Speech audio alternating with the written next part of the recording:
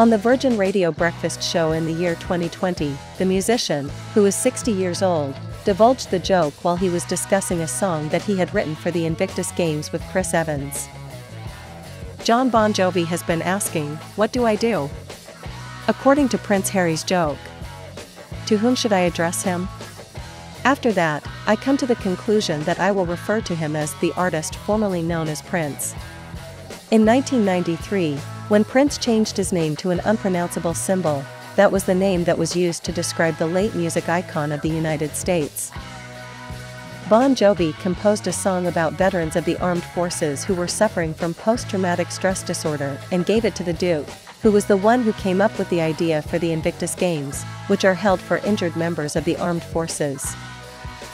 Before the song was released in the United States, I had written him a letter in August that contained the lyrics and the song itself. I mentioned that such a gift from me to the Invictus Games would be really special. To cut a long tale short there. And who could have ever known what could happen to him? He agreed, and he adhered to his word. Therefore, we are going to do it. So what it is that the Invictus Games had a choir, the celebrity continued. When I was writing the letter to him at the time, my objective was to say, I would like to give you the single. It would be a dream come true for me to be able to give something back to the individuals who have shown me so much love and support over the course of these nearly 40 years. But I would like for them to be the ones singing. And then I'll be on the new record, she said. After that, we will release it as a single here in time for their games, and we will hopefully be able to raise some money for them.